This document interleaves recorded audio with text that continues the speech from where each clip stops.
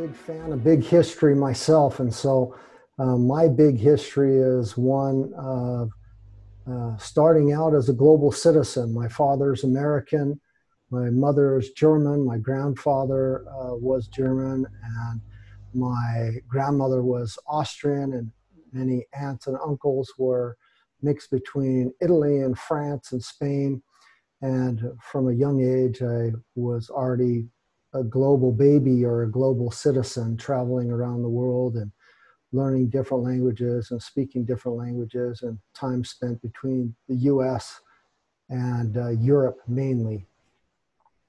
I grew up half and half between the United States and Europe, and mainly southern Germany and Austria.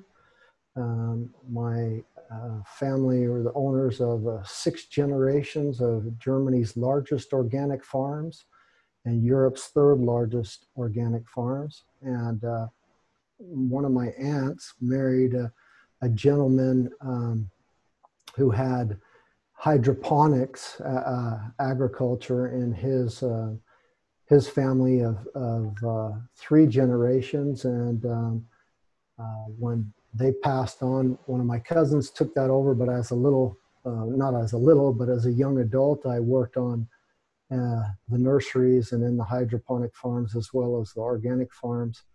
I have degrees from several universities: Singularity, MIT, Bucerius Law School, University of Phoenix, University of Utah, Salt Lake Community College, Colorado, Rocky Mountain Institute in Denver, Colorado, and probably a few that I'm forgetting. I'm an adjunct professor at several universities.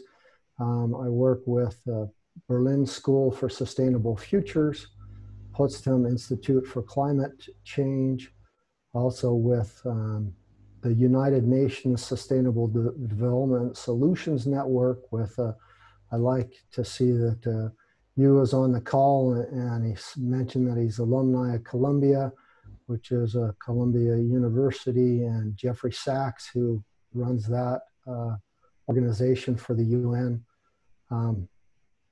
and probably many others that I'm forgetting. I currently living in Hamburg, Germany, but like I said, I'm a global citizen. I travel quite a bit, do a lot of carbon offsetting and educating organizations and international organizations around the world, and do the Innovation Hub for World Economic Forum, as well as expert for climate change, social innovation in agriculture, food and beverages. And for the United Nations, I work on 3 different projects: the Sustainable Development Goals, the Resilient Frontiers, and the Digital Ecosystem for the Earth. It's a geospatial compilation of digital tools for the Earth. I've spoken at innovative conferences and emerging technology conferences, and I'm a big global food reformist. I've lived in many different countries and states throughout the years, and owned 17 businesses myself, and currently own 4. Just so happy to be here. One great thing is for me, this COVID is very sad that we're in this situation as a planet. But for me, I'm busier than ever. I've been working in the future for well over 10 years. Not only the humans of new work, but how you do and conduct business on a global basis with family and businesses and partners around the world.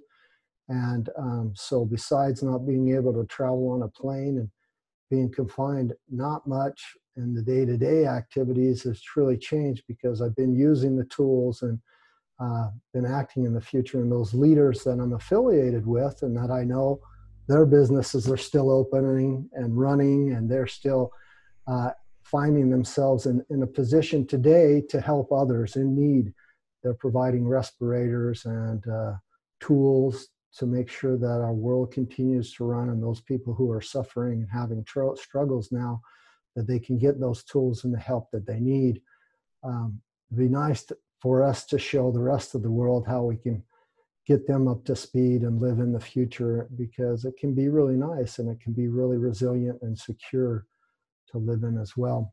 One last thing is the big history of Marc is I was one of the first 50 people trained by Al Gore as a climate speaker in his ranch in Carthage, Tennessee.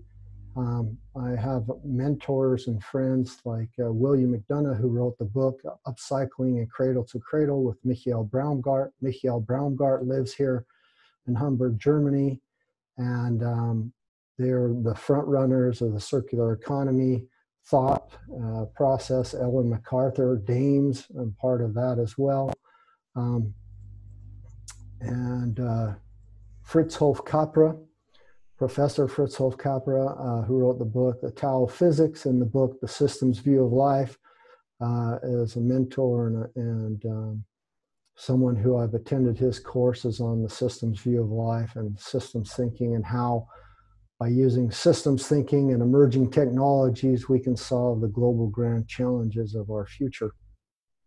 And I think that's about it, unless you think there's something I missed.